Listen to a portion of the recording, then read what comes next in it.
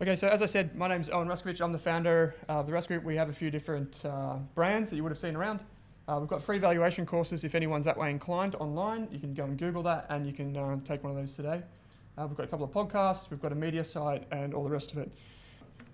Okay, I'm just going to give you a quick presentation, just take you through some of the things that I look for with our Rask Invest service, so our members only service. And I'm not reinventing the wheel here tonight, and you can see the basic tenets of our investment philosophy and process here.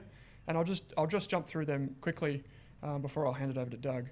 So basically, anything should be within your circle of competence. We all know that. For us, it must have a reasonable valuation. So we're moving further up the quality spectrum when we're investing. We're not after cigar butts or anything very cheap. Competitive advantage, industry growth and scale can be very forgiving, and management with integrity and talent. So the company that I'm profiling is Xero. I know no points for originality, but to dive into the first, filter for us. So this is straight from Charlie Munger's playbook, and you could tell that I'm a big fan, and quoted him twice already. It is easier to avoid doing something stupid than it is to seek brilliance. And I think that's a really important philosophy or principle to embrace as an investor. You don't need to own everything in the market. So if you are an active investor, you can afford to just focus on what you know best. And for us, the circle of competence, well, my circle of competence with a background in tech is technology, subscription and finance, and kind of the intersection of those. And fortunately for me, at least recently, that's done quite well. So Warren Buffett's quote on finding management is probably the best I've ever heard. And he gave this quote comes from when he would have young students from schools come and visit his office, and he would ask them, in effect, what are the three, characteristics of people around you that define how good they'd be as investors or as managers? And then he's come up with talent, integrity, and energy. And obviously you don't want someone that's full of energy and talent but has no integrity, because we know how that ends. But basically for us, it's management, integrity, and talent. Alignment is essential, and a good track record. So at Xero, I think we have that with Rod Drury, who's now stepped back from the CEO role, but we have Steve Vamos, who's an adept technology leader with both Apple in the 90s and then again with Microsoft. So this is a quote from our Investors podcast with Joe Mager. For those of you who have watched it, you might be familiar.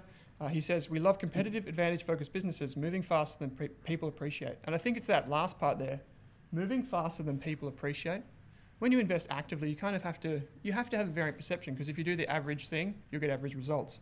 And one of the areas, and this is more of a qualitative thing than a quantitative thing, you can't really define it in a database, is understanding the competitive landscape and understanding the competitive advantage of a business and where that is going.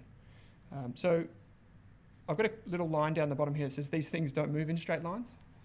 And this is not drawn to scale, but Xero added 1 million customers in the first 10 years. It added another million in the next 2.5. And so that gives you an idea of the exponential growth that can come from this type of business as it's forging its competitive advantage and moving at scale and moving in an industry with the wind blowing its back. So we've had a lot of regulatory change which has aided it.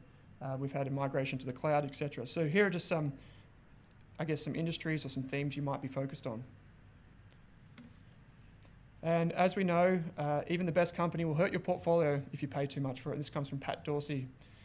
And just in this white shaded area here, this comes from a book called The Gorilla Game, which is a book written in the late 90s about finding tech stocks early and then investing in them and trying to find the businesses that create the underlying architecture or infrastructure that goes in to an industry, because those businesses tend to be the ones that capture the most value.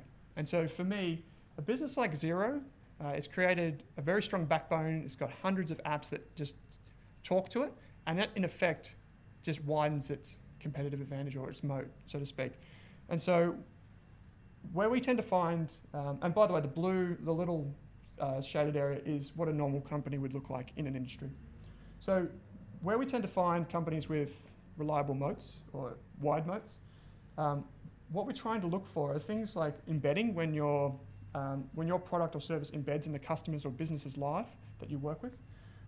We have wide gross margins, because if you don't have wide gross margins, you'll never capture as much value as can be captured. Operating leverage, so we're seeing that now with PushPay, but also with Xero. Negligible debt, and as I said, standards/architecture. Final slide from me for tonight, and this is comes with a quote as well from Pat Dorsey. It says, "Think of Cisco at 100 times earnings in early 2000. It was great. It was a great company, but it was a terrible stock." And for us, we don't get caught up in what share prices are doing. We know a company like Xero or any of the companies really that we own are not necessarily going to be the least volatile. We understand that, but what we focus on is the operating performance of the business. We don't even focus on anything else. I don't even check my brokerage every day unless there's some material news. And you can see here, this is not, again, drawn to scale, but how our valuation of Xero has edged up over time, and most recently it edged up quite significantly as it captured, I think, about 500,000 subscribers in the UK. So it's really eating Sage's cake in the UK, and even Intuit is kind of on the back foot there. So that's it from me. I'll hand it over. If you have any questions for me, you can come up and find me in the break.